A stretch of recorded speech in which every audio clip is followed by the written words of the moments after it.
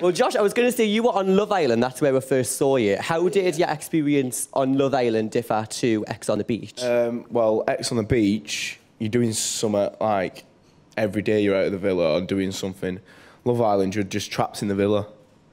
So sometimes Love Island can get a bit boring. Is it like cabin fever when you're on Love Island? What does that mean? You know, when you can't go out and it gets a bit... What's that? You go wild in 4 walls. No, I was all right, me, but some people, yeah, they can't hack it.